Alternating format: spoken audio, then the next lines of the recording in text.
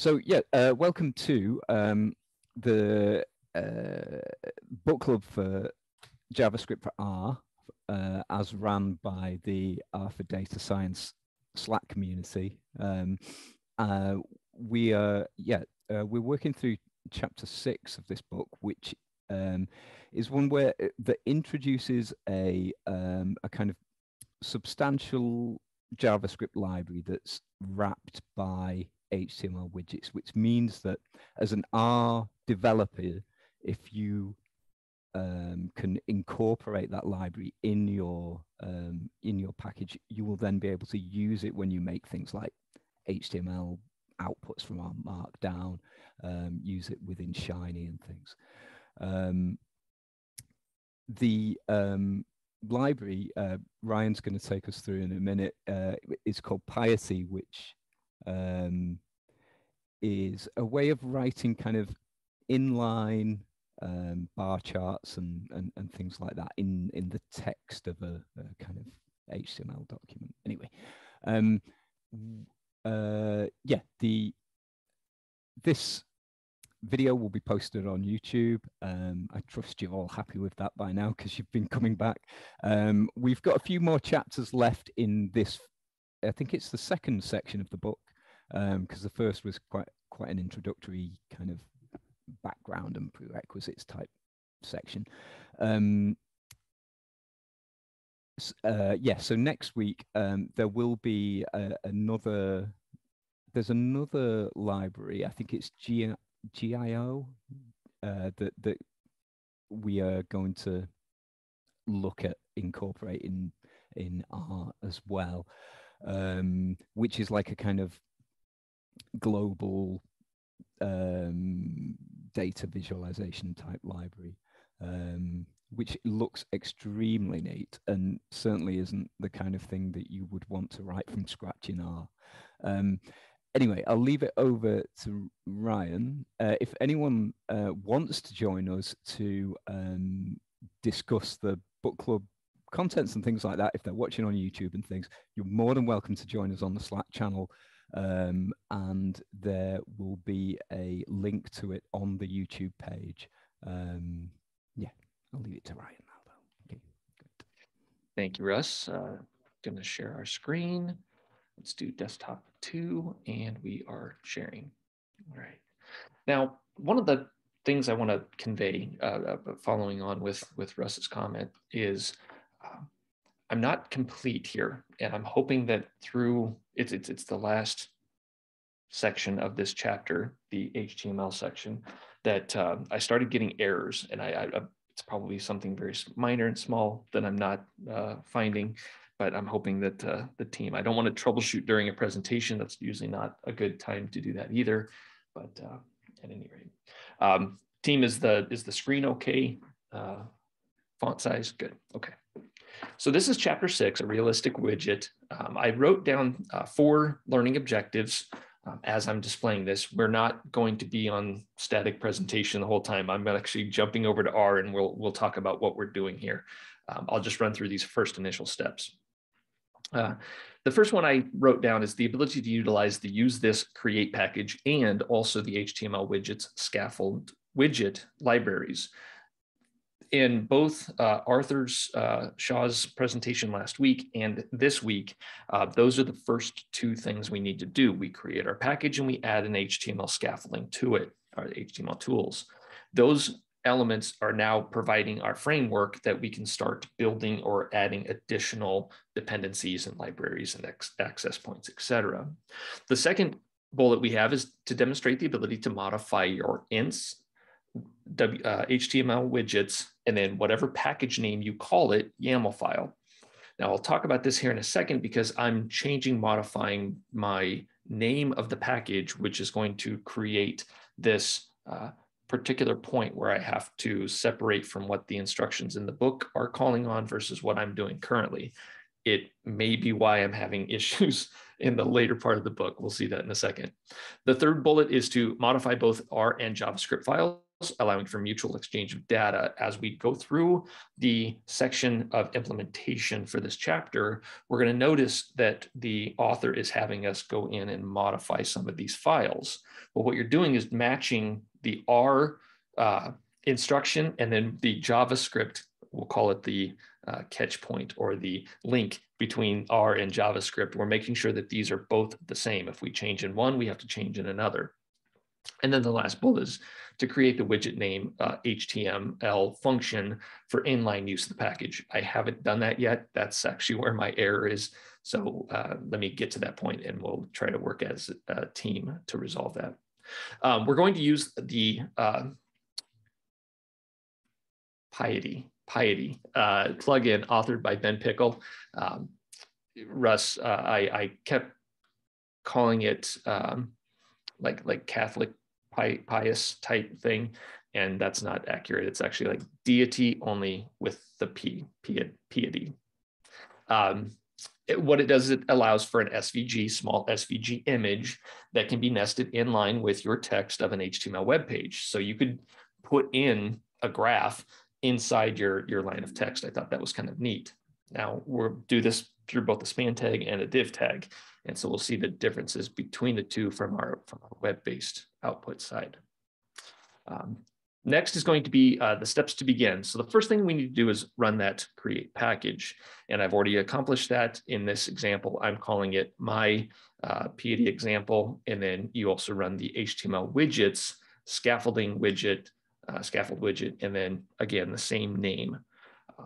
What I commented here is note, I'm switching to a new example that won't be included in our repo. It is intended that you can do this on your own. What I was implying is the slide deck that I'm showing you here versus the second R instance where the actual local named, Ryan named package is being developed. So we've got two instances of R running here. All right, let me show you that I've done that example. So what ends up occurring when you run that packaging service, I went too far. It was Piety, where'd that go? My Piety example, there we go. When you run that first initial use this and then build your scaffolding component, not scaffolding, build your architecture here, your package architecture, you're going to be listed with all of these various directories and some very boilerplate vanilla form of data entry, right? So once that's complete, the first thing that happens here is that you'll create this named package.r file. That's going to be instructions. And then you have your YAML file that also opens as well. A third is the JavaScript instruction. So those three will automatically pop open. And then maybe not, Arthur, jump in if I'm misconveying this. When you run your HTML scaffolding is when it generates your example.js, correct? Or the JS file. Either way, there's an instruction here that will generate these various folders, directories, and files contained in R. The two that we're most going to be interacting with the most are going to be the named.r file and the named.js file. And I'm using name as being this populated variable of whatever you want to call it, okay? Next is back to instructions. The next point that our author is telling us to follow is we need to update our dependencies in both your package and also so that the JavaScript library knows where those files exist or rename that. The document object model knows where to find the local files stored on your computer that you're calling on to allow the JavaScript runtime environment to operate. So we're going to create this script. I'm citing back to the author's chapter 6 to create this. I've never done this before, so this was kind of neat to run. Normally I'll create these outside of R, but we're calling on this directory.create, and then we're providing a path of where that directory will be generated. Other users may do some other commands to express this as well. Windows, you can do a dir command, I think, is that create a dir. On Windows or on Unix, it's like make dir. You're just generating these files of where they're located, or these directories where they're located. Both of them are going to be under the inst HTML widgets path, and then we're creating this jQuery and this piety. Within that, we are providing a pointer of outside space, global space, that we're pulling in these files to store local to your machine. So we're providing a instruction to say, go to GitHub, user's name, Ben Pickles, and download the piety master jQuery piety minimum JS file, put it into this directory. The same thing happens with jQuery. We're going out to this code.js and grabbing the minified version, 351 of the jQuery library, and then putting it into the jQuery directory. Give me a second, I'll show you what I did. So again, I'm highlighting our folder or directory structure over here. If I went into the inst and then HTML widgets, there's my jQuery and there's my piety. Inside is the two files that we added in here. Okay. If you were to view these, they're not fun to look at here. They are minified. If you want, you can go to the the original URL. They do have an unminified version.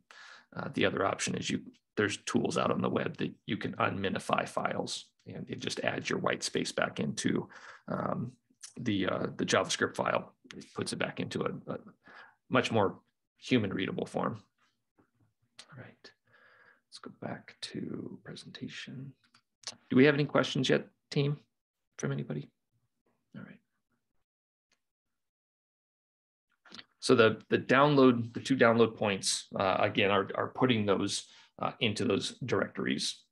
The script will download these two JavaScript files to your local machine. An alternative is you can call on a content delivery network, CDN. The author is making a comment that if you want your system to be more robust, then you can download your library directly to your machine, and then you're just accessing your local space for those instead of calling to the outside world. If you don't have an internet connection, this would be an option that you could run. Okay. Step number 4 is we also need to add these dependencies to your YAML file. And the path that was created was my piety example, inst HTML widgets, my piety example.yaml. What we're doing is changing or providing the dependencies, the requirements of versions to these JavaScript or jQuery libraries for this service to work. My question to the group, and it was not directly answered, and this is maybe me being a bit naive on the JavaScript world, how do I know what versions to go after? How do I know what versions to call on? Russ, during our initial connection, we were talking about Node.js or some of these other JavaScript libraries that will automatically prompt you and say, hey, you've got a dependency conflict going on here. Okay, that's great, that's fine, that makes sense. But as a developer, as an engineer or somebody, software engineer that's writing this, front-end developer, how do I know what libraries to call on? How can I confirm what versions to call on? Yeah, it's funny because actually, I mean, you can look on things like, I mean, I'm looking on npmjs.com and looking at the dependencies for this package.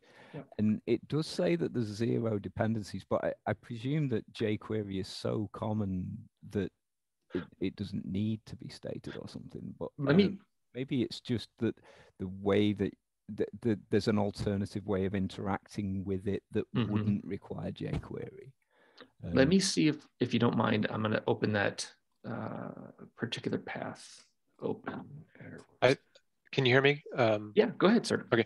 No, I was just going to jump in actually. So I think the syntax that we're using in this particular example utilizes jQuery. I don't know that one needs jQuery in particular. Right. Sorry, I think I only halfway know this because my wife was trying to load jQuery into a web page recently for one of her projects, and this It kind of looks like it. Like the $, I guess, is a valid. Sorry, I guess if you look, I guess in the book on 6.2 implementation, it looks like there's a bit of syntax there, and to my eyes, it looks like it's, yeah, or that I think is actually jQuery. So I think much as $, is a valid JavaScript variable. I think what's going on here is we're invoking some method, but I guess it's a PID specific method, but I guess maybe through jQuery. Anyway, that's a kind of a halfway educated guess, which could be completely wrong. So well, retain that it's a guess.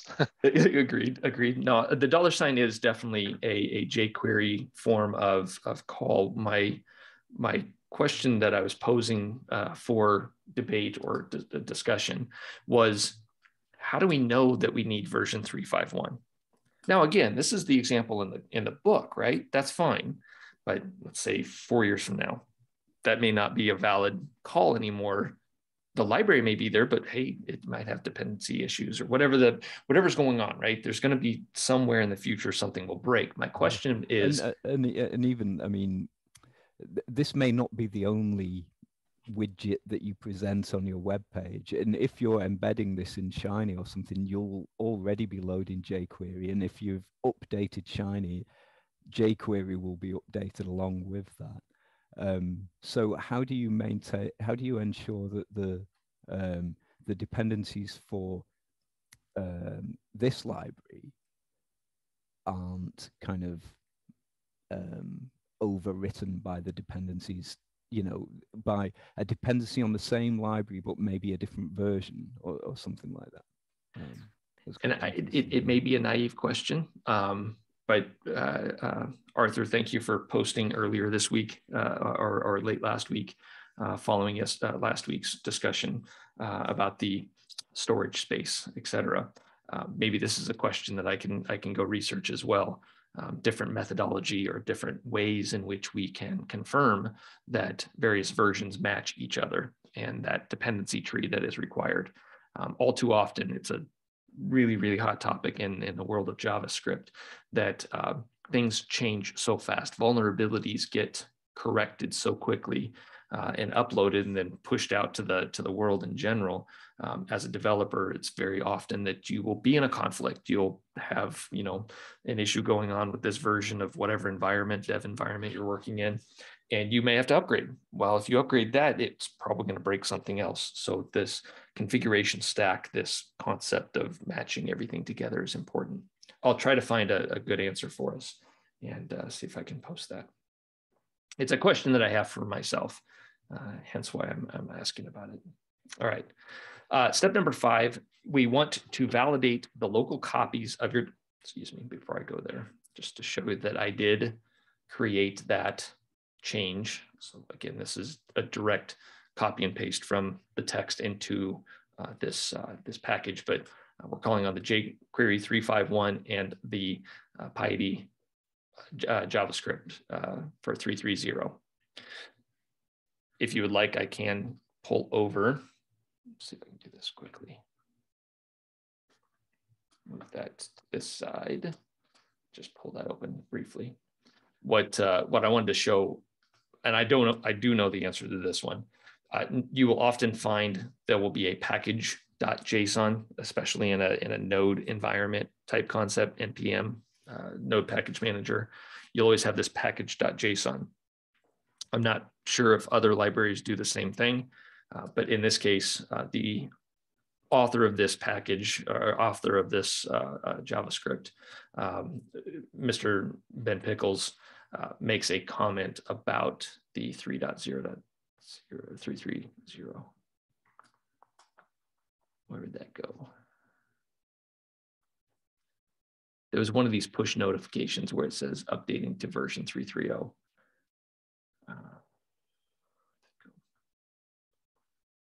Upgrade npm packages, maybe. Is that where I saw that at? Anyway, he bumped the rev to 3.3.0 based on that change. So, all right, going back again.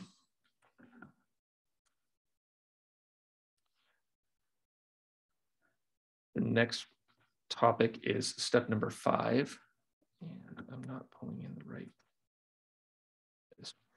Validate the local copies of your dependency using this DevTools load all. Now, what the instructions was telling, what the instruction was telling us, by using DevTools load all, you are going to pull in all of the dependencies, match all of the requirements of your package, including possibly running all of the generate the vignettes, generate all your documentation, etc. Load all does a lot of activity in the background. By loading all, what we're actually trying to achieve, or what we're trying to validate, is we want to know that the data that we put in our YAML file, the earlier script that we wrote to download and or paste these JavaScript instructions into these directory locations that we commanded, we're just validating that it's there. Why this is important was because I named my content slightly different, so I had to go correct this. What you're doing is calling on system file, and then you're looking for HTML widgets piety, and that the package name is my piety example. If these aren't correct, you will get nothing down here at the bottom. It'll come back. It won't be null. You just won't have any data. It'll just be 2 quotation marks. When I changed the package name to being my piety example, then I was able to populate this line of text, just as fair warning to the group. Okay. Since I changed the name of the package to my piety example, while also following the instructions in step 3, I had to modify my system file call to confirm. The other option was they wanted you to run a test, and we look at the DevTools version of the browser to confirm that the libraries are populated properly. So let me do that real quick for us. And down here at the bottom, it's not going to work. I'm still troubleshooting this error.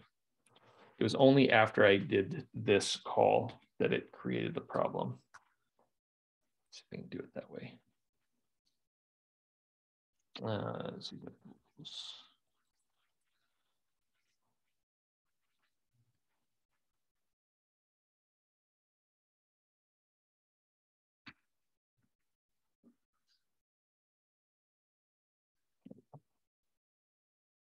Now let's try to run a test. I'm gonna have problems. So team, this is what I was trying to troubleshoot right before the call. And I'm sorry that I don't want us to try to figure out how to resolve things while also in the Zoom meeting and making this call, or presenting all of this. But the go ahead. Your options, okay, in the list that you're assigning to X there, your options is kind of forwarding the triple dot operator. So but you don't have that in your function parameters. Okay. So it probably would be, I don't know, the options, the width and height and things like that wouldn't be part of the options, would they? No, they're passed in level. So maybe, yeah, that's maybe you just need to add in the triple dot parameter in your function definition. up here. Yeah, like after type in that function definition line. Maybe that's what I'm missing then. When I was, sorry, the page that I'm after is not here. So where I was getting caught on. Okay. So I started this implementation piece. My first initial problem that I ran into was, I don't know where this lives. I don't recognize this. I don't know what file we're calling on to change. And this is on me. This is not the author that's making this difficult. I'm just not figuring out what we're doing here. So I realized where that was. We were talking about the element ID. This is going to be in your HTML file that you're seeing this, the element ID.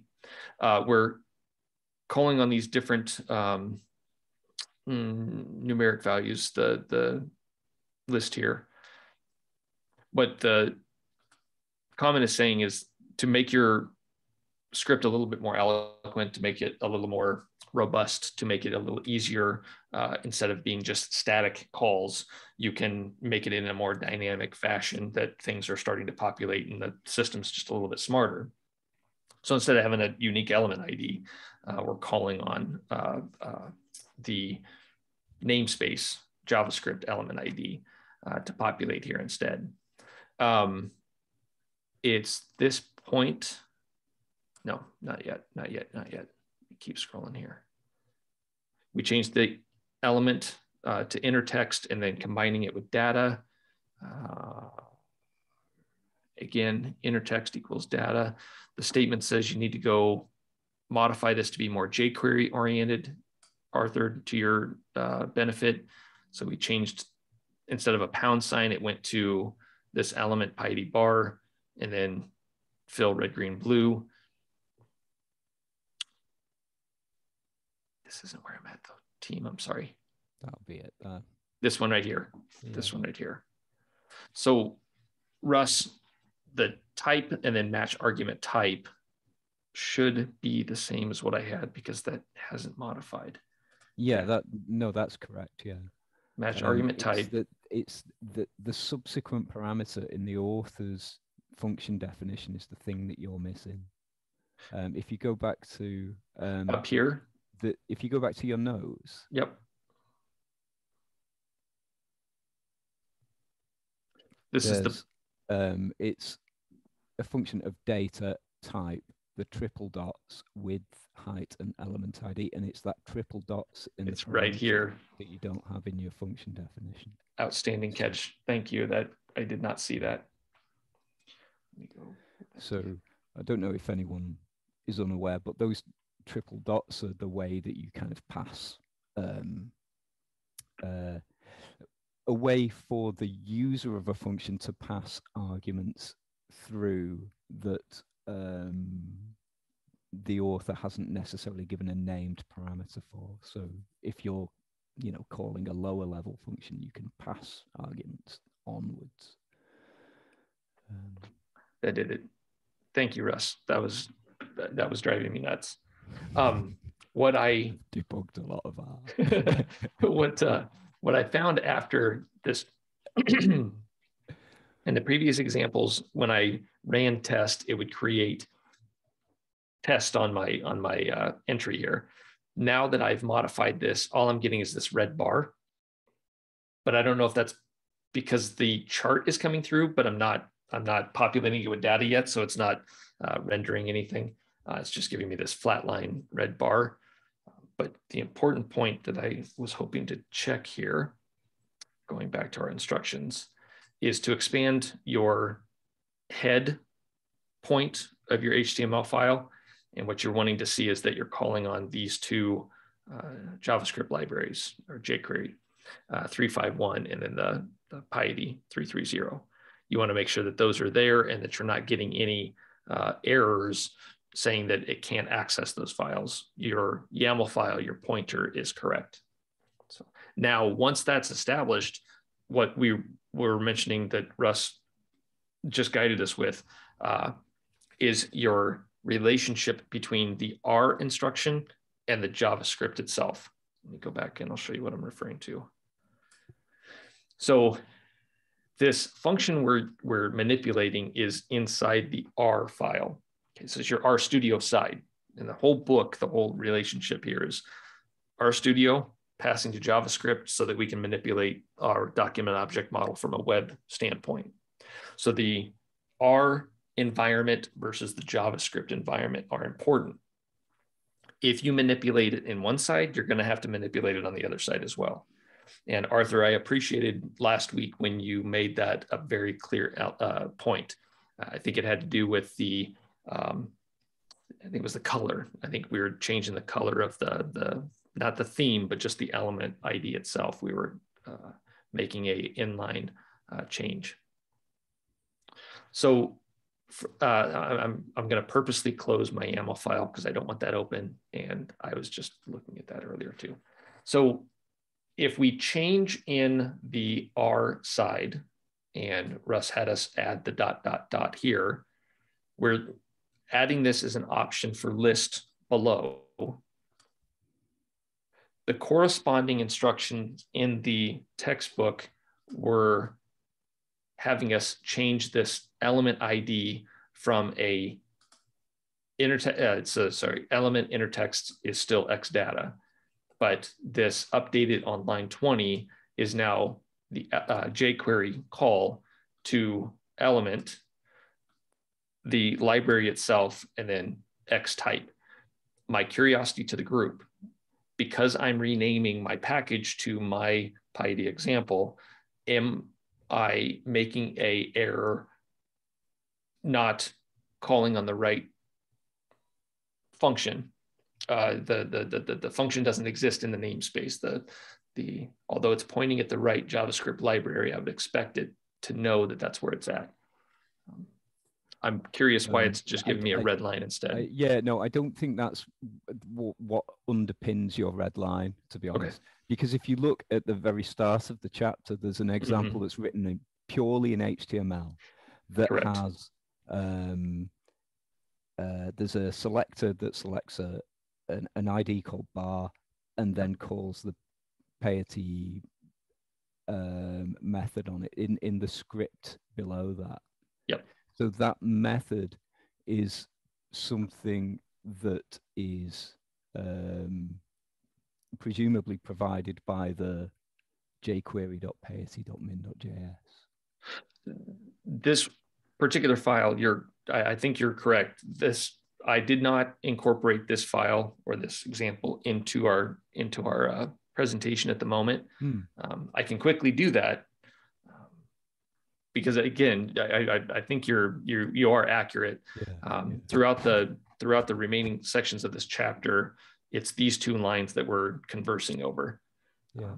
To be honest, for learning, it's a bit better that you haven't named your package the same as the name of the library that we're using, because the library is using methods with the same name as well, and it's quite hard to tease out yes, whether where each function lies when you're reading through the book. To the benefit of me being a little selfish, I did that for the purposes of trying to not completely copy and paste everything from the book. We were discussing that topic earlier, and so I've been trying my hardest, my best, not to directly make it identical. I'm not. I don't want to plagiarize, I guess is my point. So the in that comment though, if we're looking at those two lines of text from the HTML example above, is that maybe why we're only getting a red line? Because I don't have any of that instruction for the document object model to render, so it's just kind of flatlining on me. It is producing something, yes, but what I think it's actually happening in your example is that you just aren't passing any numbers through to it at the moment. You're passing in I don't know exactly what the message was that you were calling in, but if you copy the at the bottom of your screen at the moment, that there, if you the piety C1562 is a call within R. Okay. So if you rename the function that's called from piety to my piety example, and pass in those same I don't want to do that. Oh no, there we go. In your console. Might be a slight problem because the colors seems to be 3 colors and 4 values, but we can fix that in a minute. Okay. Yep. Yeah, I did it. So the thing is that you were calling it with test as a string, and it was just kind of there would have been some exception inside, and it's just the axis or something like that. So in essence, Russ, what we're doing is, and I know this image is so everly small. I don't know if I can increase that. Yeah, that increases the whole size of the window.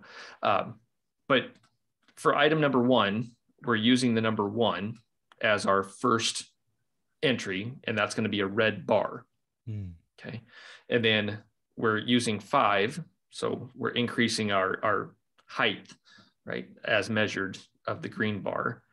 And then the next value 6 is going to be blue, which is slightly higher than 5. And then it goes back to red at the beginning. So if I were to change, I'm going to do this hypothetically. Let's do 9,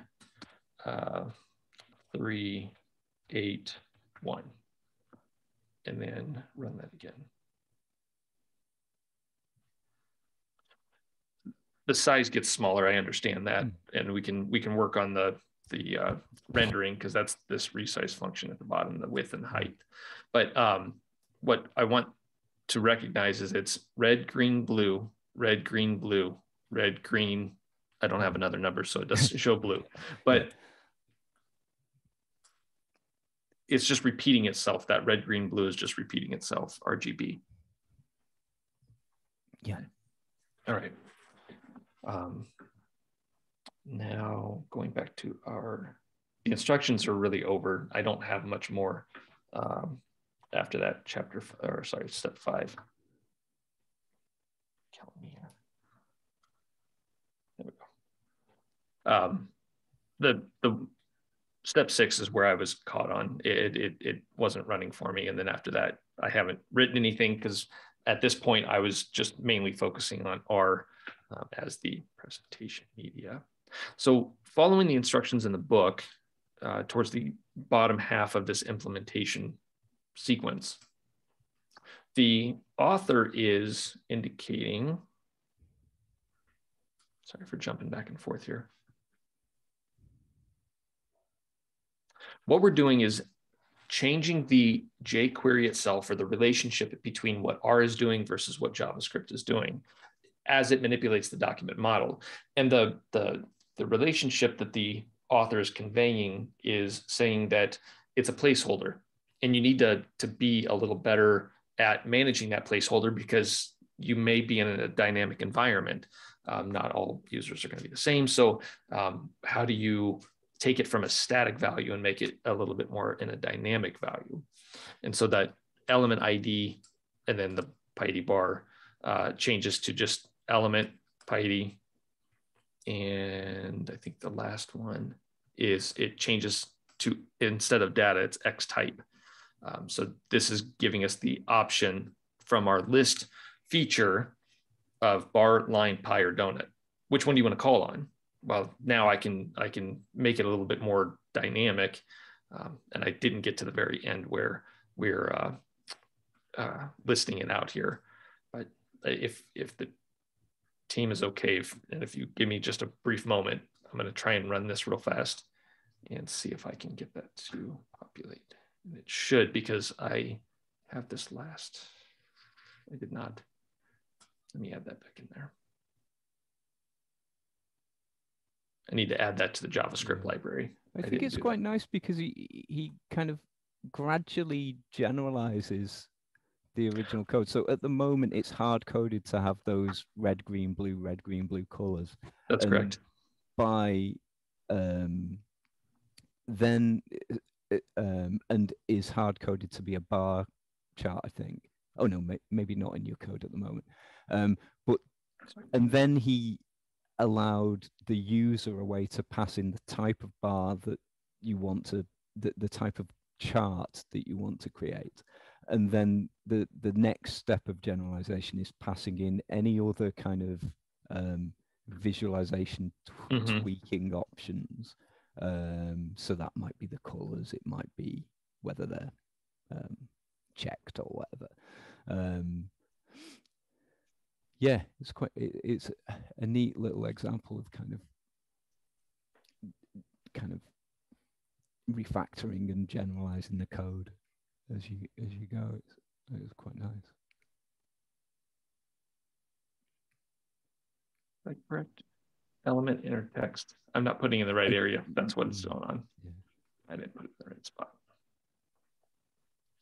Be down here. That goes there. X type and then X dot options, right?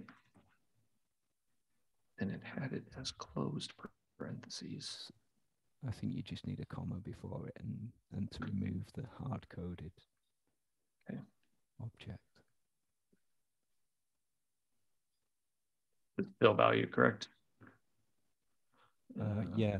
They're shaking his head yes. So it's Yeah, this so all the way up to here. That X dot options is to replace the thing in the curly braces that contains the Okay. fill. So then I should be able to do that. Yeah. Does that match? Yes. That matches. Okay, let's give this a shot. DevTools. Good. Okay, so now we're getting all blue, which is fine. That's because I haven't specified an option. Just the number of elements are coming across. That's good. Let's do this again. We'll just delete quantity. Okay, so I've got 3 elements, 1, 5, and 6. It happens to be 1, 5, and then 6. Nothing's changed there, just the numbers coming through. So now from the textbook, and I hope we're doing okay on time, it's doing that. Now this browsable is the first time that we're calling on this, correct? But this should generate the output run if 5. Sorry. PyD run if 5. Type is line, quarter, pi with these 2 values, and then donut. Let's try this real quick. Control C. Back to our session here. Yeah, I'm not doing that right. Type line, unused argument type is line.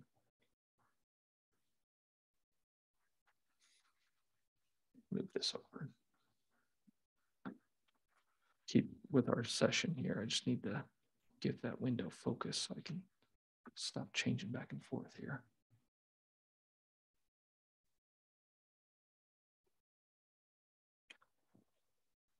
So in the example we're trying, we're calling on the HTML tools. We're calling browsable function, tag list function, and then passing the PyD run if, numeric value 5, PyD run if 5, type is line, PyD this. And it's just one big long list. The error I'm getting is this first run if type 5. And now is that calling it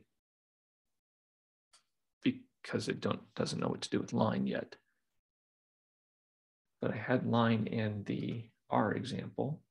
One of the things that is particularly relevant here is that your function name is called something different. Oh, that's a good point. So that would express it would probably why. work if you used my piety example as the Yep. function name there, I think. Okay. Well, that's on me to make such a change. I should have had it shortened.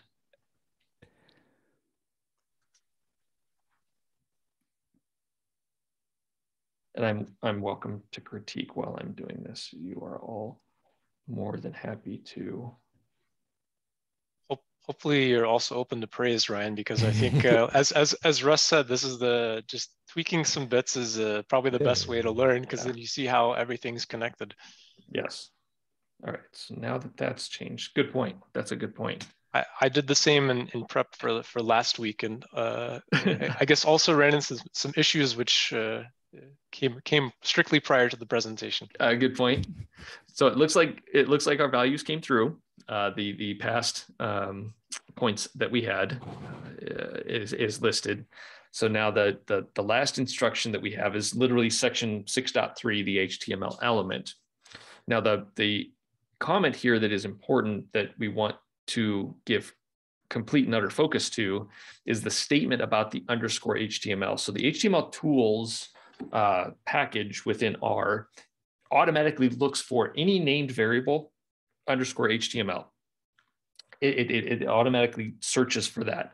And the statement from the author is commenting that if we call piety HTML function ... and then we use the HTML tags with span ... this will come in. Sorry, let me show you on the screen so that I'm not just talking without actually expressly showing you what I'm talking. So this can also be handy if some arguments must be hard-coded, such as assigning in a specific class to every widget. So we have my widget underscore HTML. And here, the first example was piety HTML. The important is this underscore HTML. Let's see, it's this thing here. This is probably the first such function one encounters and is relatively uncommon, but it is literally how the HTML widgets package does it. It scans the namespace of the package looking for a function that starts with the name of the widget and ends in HTML. So it doesn't matter what you name it. I guess in the example we're providing, it doesn't matter what a user creates another function. If it underscores this HTML, it's going to get pulled into the document object model, and it's found use. Otherwise, it's used. It uses the default div tag. The function takes the 3 construct ... and uses them in the HTML's tag. So does that mean for the widget that you've created, you when you call my piety example with your arguments, this whatever would be my piety example underscore HTML. No, I think we could call it by HTML widgets kind of magically or something. No, I think the reference that we're making in the package, my example piety or my piety example, that's just the package that we created, right? So if somebody were to download it from, whatever DevTools, GitHub, install or local space, or if we pull it from CRAN, let's just say that we're published to CRAN. Yeah. When that user downloads, we already have it installed as the name, and it's going to call on HTML tools as a reference or a package dependency to our package. What I'm saying is if we name something Russ underscore HTML, right, within the loaded namespace of your R session, using this particular package that we just created, the my piety example, right? If I call on Russ underscore HTML, that's what we're actually creating. So we can call Russ underscore HTML function ... HTML tool span, whatever. Does that help? Does it make sense? Yeah. Or am I interpreting it correctly? That's how I read this particular sentence. Sorry, I hadn't got to that section. Right, okay. Whenever I see the ...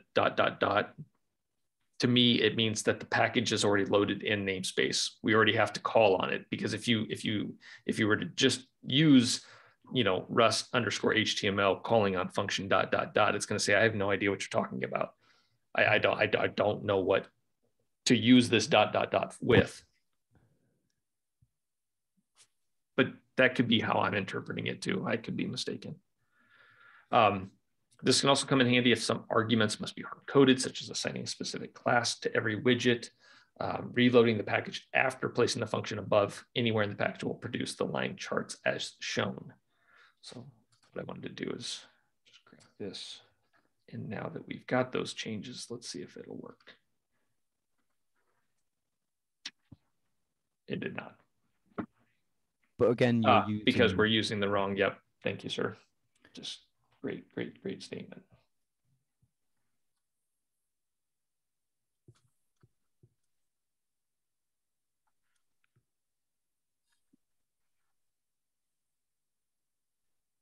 No. It's going to go throughout everywhere. Yeah, it'll be in all of these points.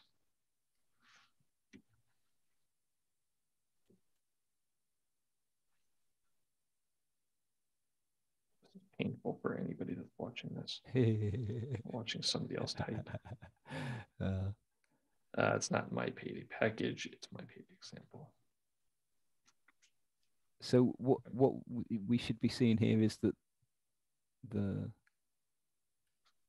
so they were originally in a div, and now they should be in a Span. Span. So div is gonna. Oh, sorry. Doesn't quite look like in the book, does it? So it doesn't look like. Maybe is it that do you have to add the underscore HTML suffixed function into your package? Good. Oh, man. So that was what I understood, Russ. But I also had a kind of a question around this, and looking at this section, you know, Russ and Ryan, is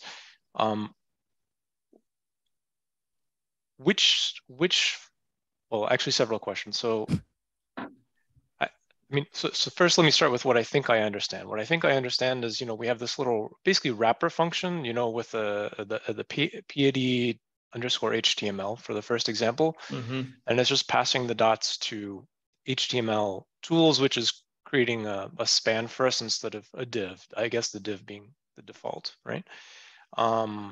So then I'm wondering, like, for this function, clearly it should be in our R script because we have to define it somewhere.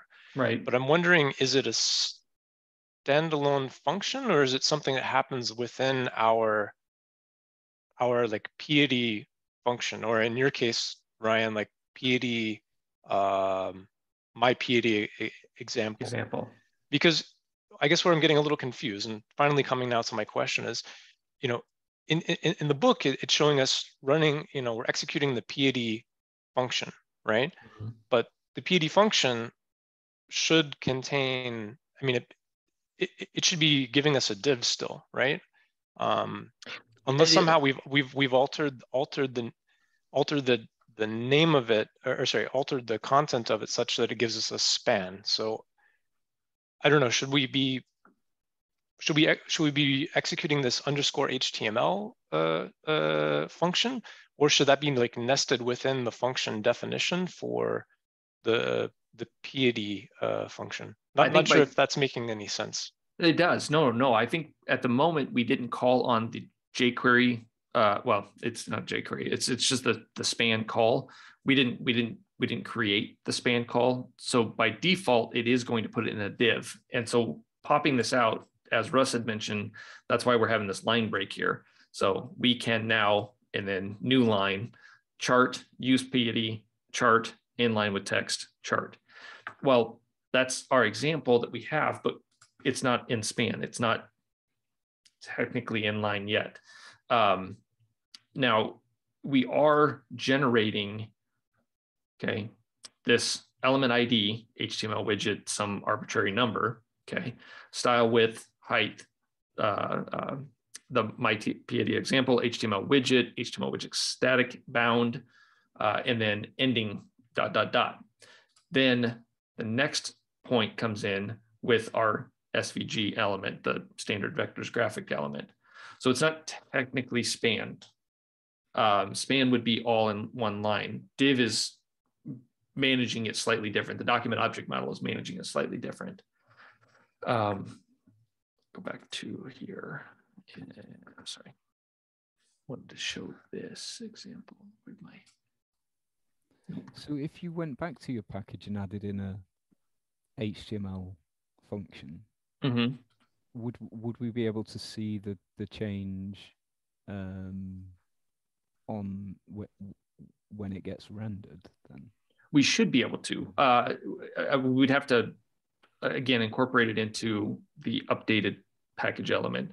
By just making the change and saving it, I'm pretty sure it doesn't automatically make it available to call on.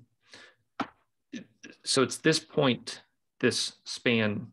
that I'm missing. I don't have that anywhere. But is that just a direct call on it, or I'm creating a variable, a named variable, and populating with function ... which is, again, to author's statement, calling on HTML tools, tags, and then span. I haven't done that yet.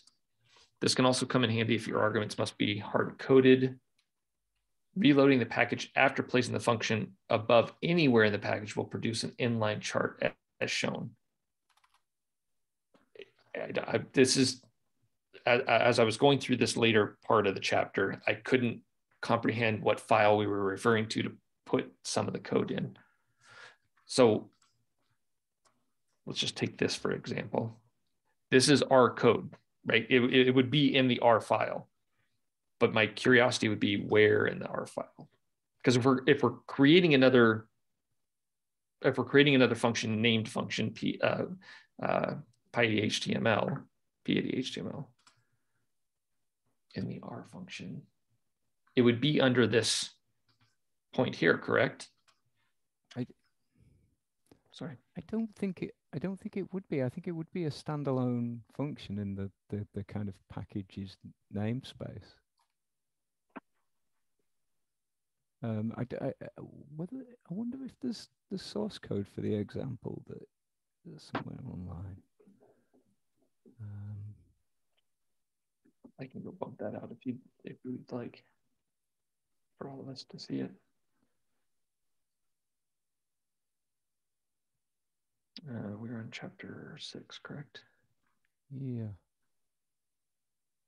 Computations, maybe? No, that's section 6, chapter 2. That it seems. I think you'd want 2 dash. Oh no, 3 dash something. Are those our figures, maybe? Sorry. 323 is probably the right one.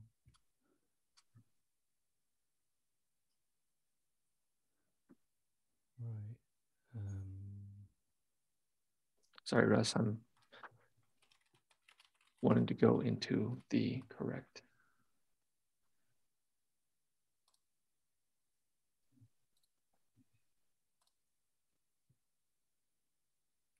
Crosstalk advanced geo, it's got to be this one. Let's try this one. Yeah, I think it's just the chapter contents, to be honest, unless there's something I've missed. Maybe the code. So this is the first one that we dumped in. Then we were trying to incorporate. Yes, no. If you look, hold on. Yeah, so if you look at there's an example of what your R script should look like when you've put together the HTML widget thing to call piety, and the function piety_HTML is like separate from the piety function, so there must be some magic involved that gets that called and it, so when you call piety, it creates some HTML content that is then wrapped by that HTML function. So maybe you can just add it. So that would be at the bottom of the R file then, right? Sorry, yeah. This one over here. So is that just HTML widgets magic? Because that's the thing I was puzzled about is, we're not actually passing anything, we're to the dots in the sense like we're taking our widget function and then like it's getting wrapped by this. Yeah, I think I was looking at the parameters for create widget, and I think that there is something called a pre-render hook, which may be the thing that HTML is responsible for. Sorry, one of the function parameters, the pre-render hook, modifies the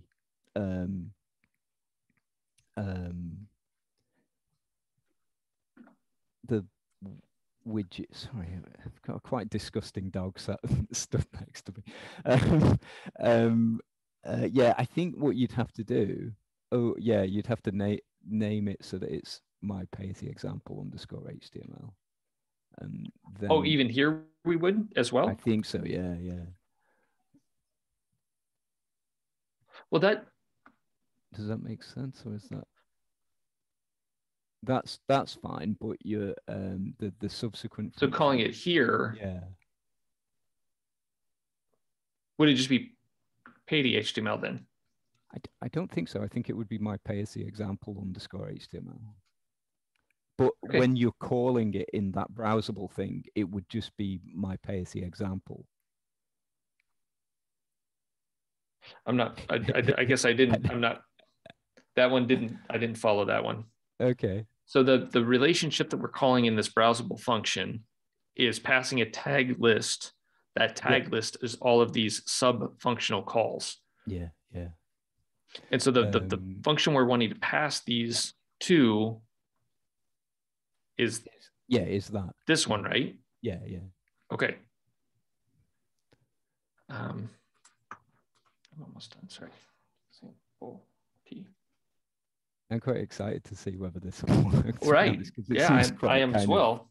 But for the purposes of our recording and watching everything, just notice I did reload all. The comment from the author says that you need to reload the namespace.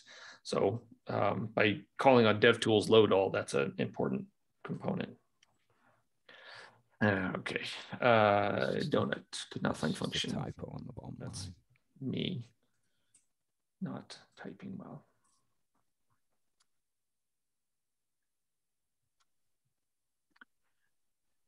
Where's the donut at? I don't think that's the code. No.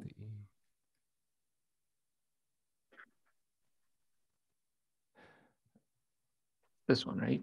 Yeah. So that final line of that needs. Put it in the right space. Okay, so that is fine, but we didn't run the. I think on line 33 of your script, your thing should be called, your function there should be called my Pathy example. Yeah.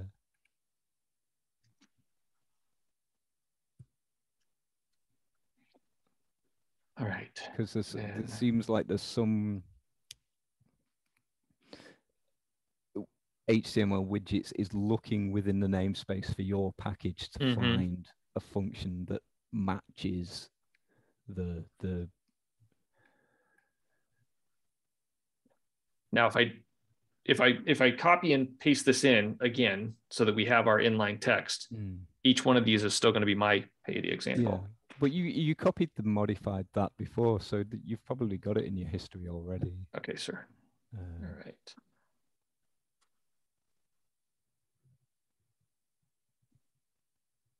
There it is. There. My Pathy example. Okay. That worked. Yeah. That worked. So as a final closing on this, I guess, point of this underscore HTML, I had the impression when I'm reading the author's words that this is important, because if you're passing anything of change, it is in a dynamic form to manage that information.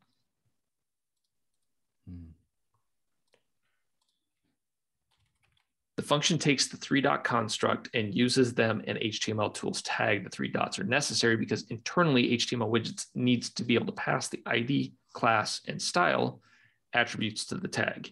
So the ... is just taking in this ID, class, and style. But the form of HTML tools is looking for function name underscore HTML. Can I change it to something else and still get it to operate properly? I don't know. And I asked that question because in the second example here, we're given this my widget underscore HTML. That does not follow the previous example where we were calling it on the package library, or the package name itself. Yeah.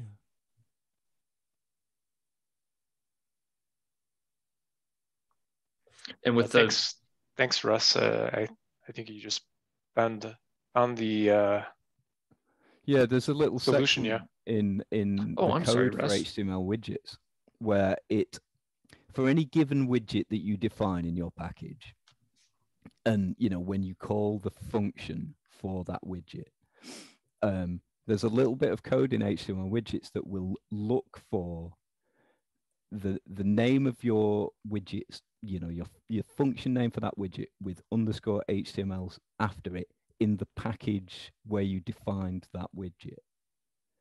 So like in my payee example, in the package where you defined that, if there's a my pay as the example _HTML, it will use that. HTML widgets will identify that HTML modification function. Okay. And use it, but I don't know quite how it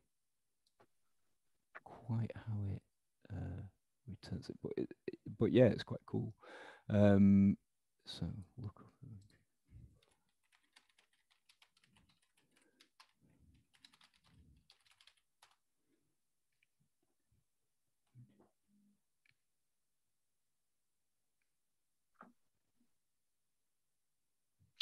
We can read this at a later point. Cool. Now that it's part of our history, our thread. Yeah, thanks for taking us through it, Ryan. It's quite an interesting chapter, to be honest. And there's a few things in there that it was an interesting example because the way that the data's connected to the chart is slightly different from the examples that we had in chapter 2 or 3 or whenever it was when we looked at the initial things. Right. And that's so cool. I'm going to stop sharing and I'll let us make the closing remarks because we're way over on time. Sorry about that. For chapter 7, do we have any? No, actually, yeah, no. I'll probably end up presenting it. I spoke to Lucio through the Slack, the direct messages, but he's not got back to me. There are 3 more chapters after that in section 2, which get gradually more, which are pretty much at the most advanced end of what you could do with HTML widgets.